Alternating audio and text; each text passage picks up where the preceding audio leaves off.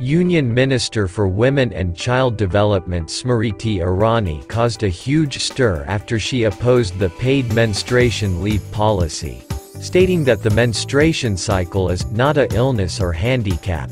Irani's comment in Rajya has garnered strong reactions from the people. However, recently, actress Kangana Ranaut has come out in support of Irani. On Thursday, December 15, Kangana took to her Instagram handle to share a long note in support of Irani's comment. Kangana, who has never shied away from keeping her views forward, wrote, "Working woman is a myth. There hasn't been a single non-working woman in the history of mankind, from farming to house chores to raising kids.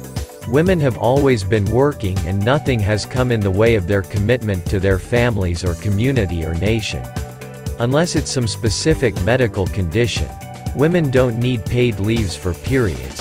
Please understand it's periods, not some illness or handicap."